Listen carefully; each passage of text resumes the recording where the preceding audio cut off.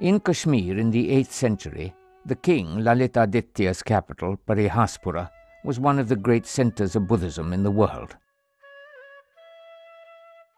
Magnificent stupas were built here by the king and by Chankuna, his Tokharian minister. King Lalitaditya also made a large Vishnu temple and a Buddhist chaitya at Parihaspura.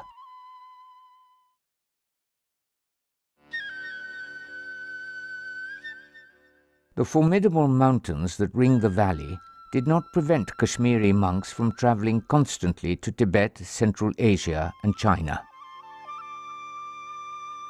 Between the 4th and 10th centuries, they conveyed the teachings of Buddhism far and wide.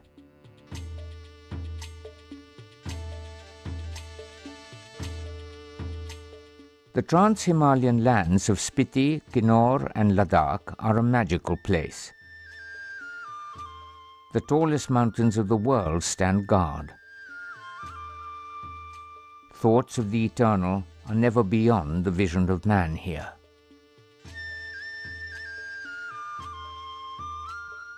In this land, where everyday life is a challenge, Buddhism arrived very early.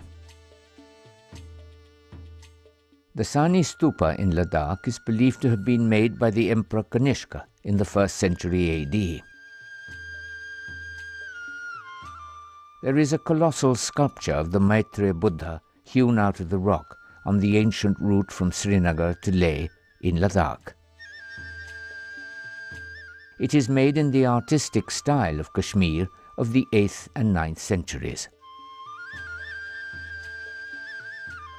There are other such colossal Buddhas and rock carvings of the 7th to the 9th centuries along the trade routes. These mark the movement of Buddhism and Kashmiri artistic influences to the high-altitude plateau region.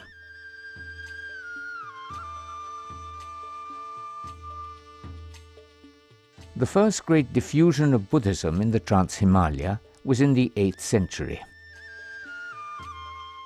Guru Padmasambhava established the religion in the entire mountainous region from Ladakh in the west to Arunachal Pradesh in the east. The great Guru had studied at the Nalanda University in eastern India.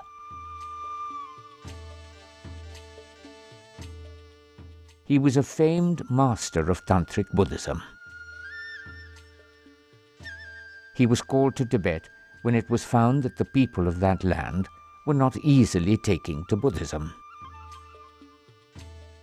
They remained fearful of the evil spirits and demons.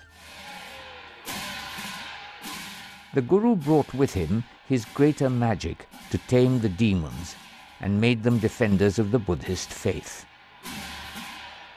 He swept across the high-altitude plateau with the chum, or sacred mask dance, with which he purified the land and made it ready for Buddhism. Till today, the chum is performed across the entire mountainous region to keep the land pure for Buddhism to prosper.